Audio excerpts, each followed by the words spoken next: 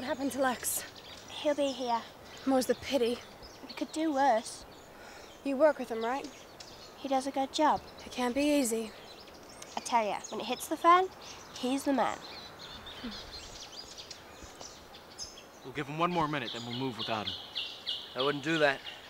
Not if you want to get this done. Cutting it close, Lex. I was held up.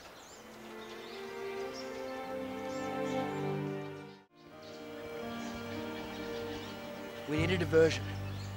Anyone? I'll do it. I can move faster. After the amount of time I've spent with the ecos, I could walk over broken glass and not make a sound. That's settled then. Trudy, you draw the guards to the front. We'll sneak in. Hey, good luck. You too.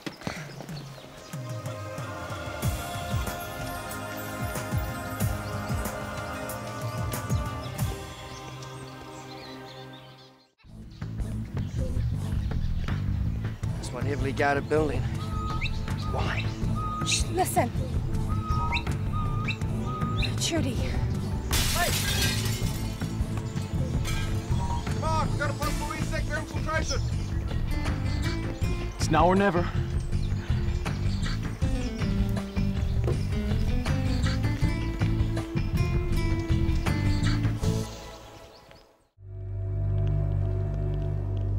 Check in there. Okay. Anything? No, nothing.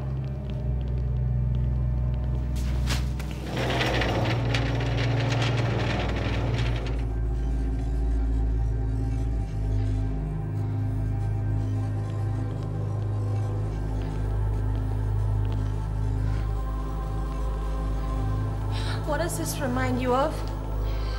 That old movie, Frankenstein. Definitely some kind of experiment. Come on, let's get them down from there.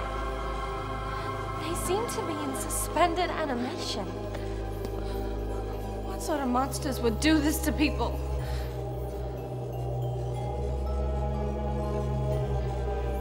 Amber? Amber, it's Pride! She can't hear anything. She can't even see anything. What have they done to you?